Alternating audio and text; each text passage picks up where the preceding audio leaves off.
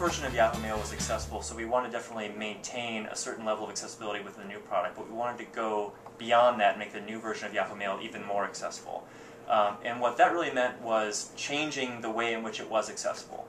The old version of the product was accessible in a way that the user experience was actually in the control of third-party assistive technology like screen readers. They actually dictated what the experience was on Yahoo Mail.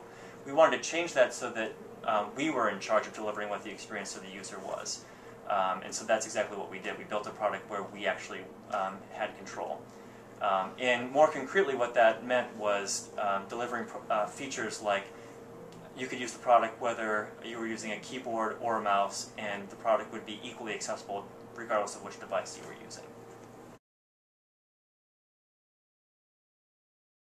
Moments I think the accessibility team had when we were working with Mail was how we realized it was necessary to work with every single aspect of the product, so everyone involved.